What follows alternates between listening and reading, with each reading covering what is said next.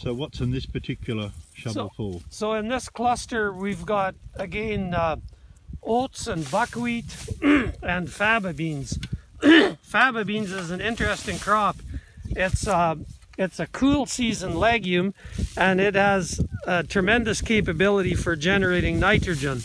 So I'm shaking off the dirt off the roots here. You can see the nodules. Yes.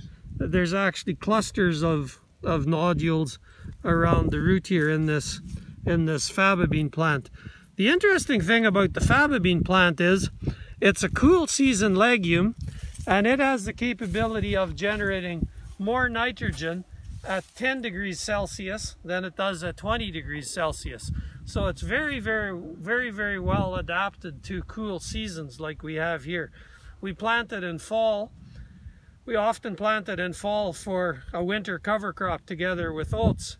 And the other interesting thing is, besides it generating more nitrogen at cool temperatures than at warm temperatures, it takes about -10 degrees Celsius to actually kill this plant. So here under our conditions, it's often freezing at night, but still above freezing during the day. So the plant keeps going, producing all its benefits to the soil until we actually get a good killing frost at -10 degrees C. And at that point it'll die. So how would the health of the crops in this field compare to those of the surrounding fields of neighbours?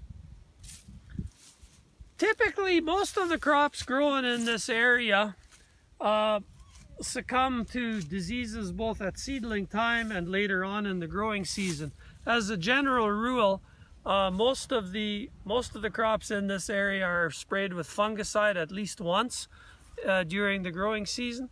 Fungal issues are fungal diseases, and some bacterial issues seem to be a growing challenge for conventional growers. And when you think of this from a microbiological perspective, it again makes sense, because conventional farming seems to cause a major depletion in fungal microbiology. So one of the things we're trying to do with this broad diversity is stimulate both bacteria, beneficial bacteria, and beneficial soil fungi. And I think we're being reasonably successful in that process. As I showed earlier, whenever you can dig out a plant, and you see this level of rhizosheath development, you can be quite confident that you're making significant headway with mineral availability, disease suppression, and also sequestering carbon. That's the other interesting thing about this process. As these microbes reproduce, and as they look after their own nutritional needs, they also make available nutrients for the plant to grow. And they never store those nutrients in a water-soluble form. They store those nutrients in an association with carbon. So the carbon is being sequestered as the nutrients are being made availability. And the interesting thing about the carbon is what gives the soil structure. It improves its aeration, but most of all, it improves the ability of the soil to hold water.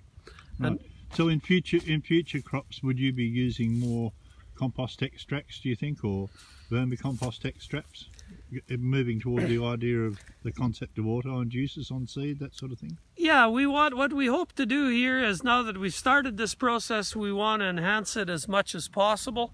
We want to use the auto-inducers that Christine Jones has been teaching us about. We want to use compost extracts to obtain those auto-inducers and apply them to seed.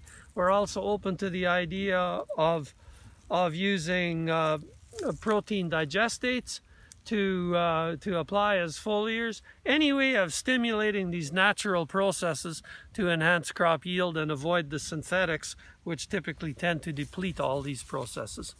Thank you.